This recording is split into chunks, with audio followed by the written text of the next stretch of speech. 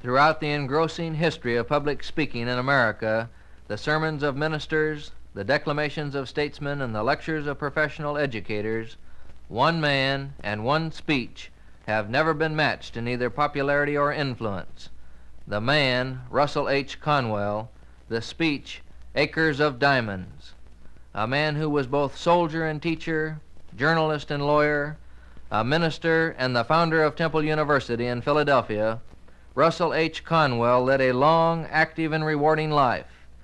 And because of his sincerity, his constant earnestness, and above all, his boundless enthusiasm, he brought inspiration and success into the lives of untold thousands of people who didn't know him personally.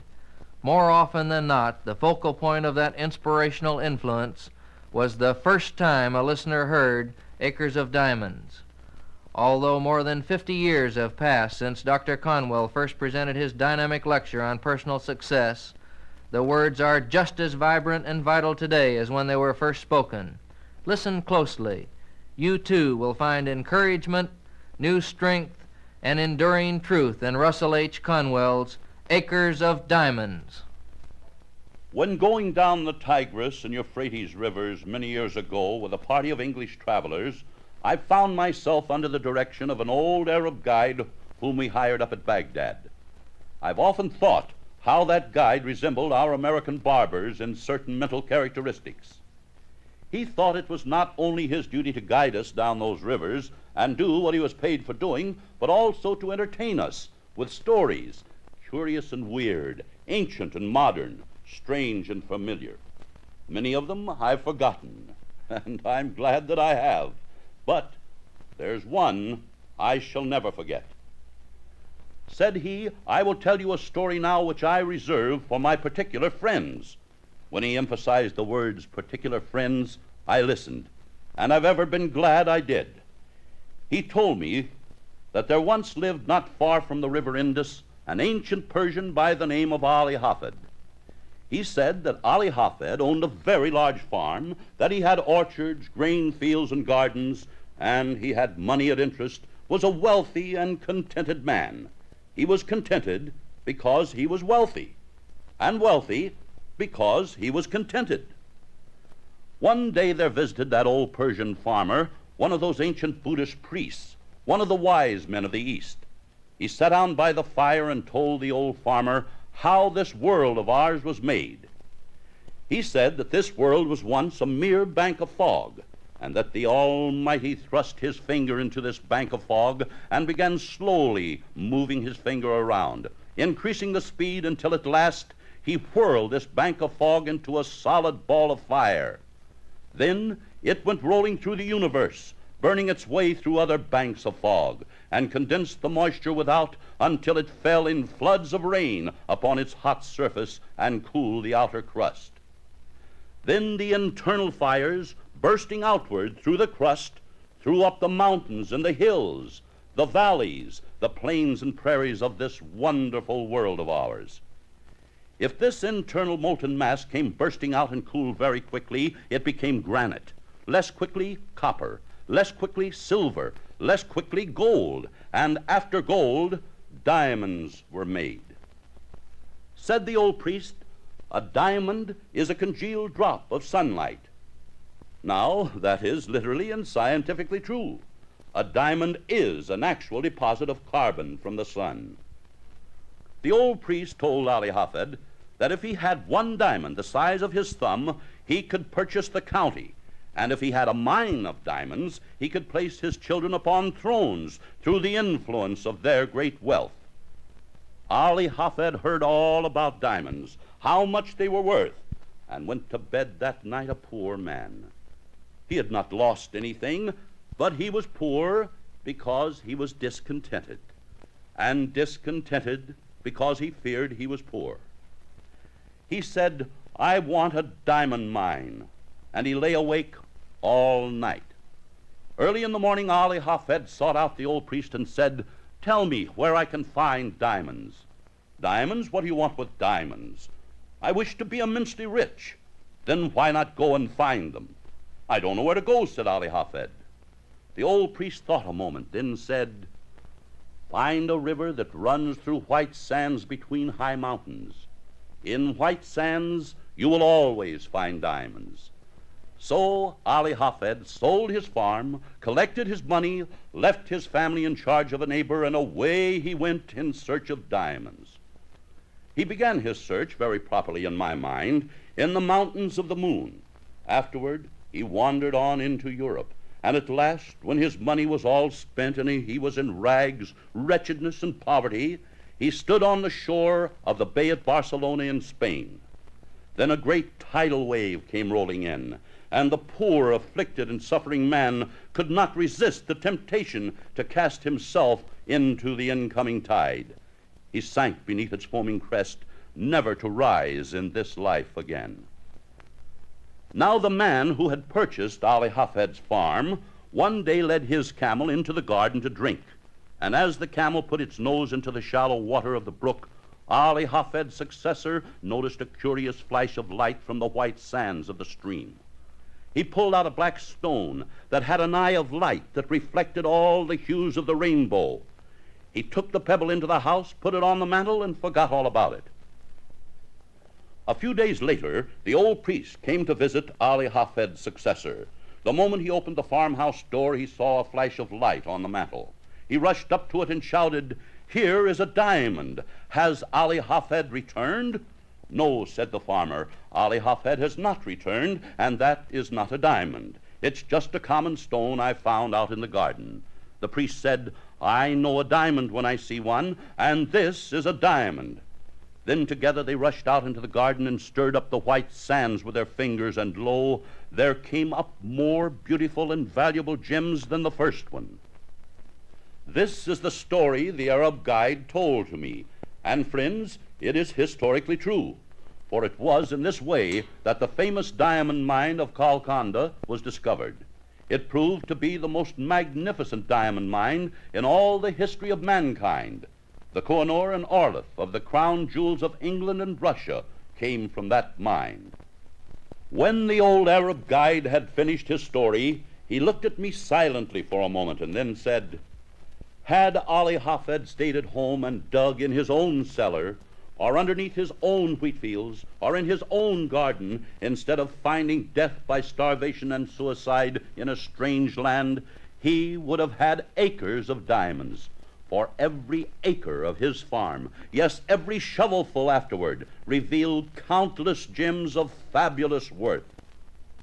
And so it is with all of us. No matter who we are or where we live, there are acres of diamonds, diamonds of opportunity, if we'll just look in our own backyard. Oh, my friends, believe me, the opportunity to get rich, to attain great wealth, is here, now, within the reach of every man and woman who hears me speak. I have come to tell you what in God's sight I believe to be truth. And if the years of my life have been of any value to me in the attainment of common sense, I know I'm right. Never in the history of the world did a poor man without capital have the opportunities to get rich quickly and honestly as he does in our country today. I say it is the truth, and I want you to accept it as such. I have no time to waste in idle talk. Unless some of you get richer for what I'm saying, my time is indeed wasted. I say you ought to get rich, and it's your duty to get rich. If you say you don't have the capital to found a fortune, to acquire great wealth, I say all you need to take the first step toward success is common sense, not copper sense. You may ask, what connection does common sense have with acres of diamonds? It has every connection. Common sense is the map by which you'll find them, the spade by which you'll dig them up, and the knowledge to use them wisely. Where are they? All around you. There are diamonds, unlimited wealth, in the improved practice of your own trade or profession, through additional service to your present customers, friends, and neighbors, in the limitless opportunities of the job you now hold, with a company or industry where you're employed today.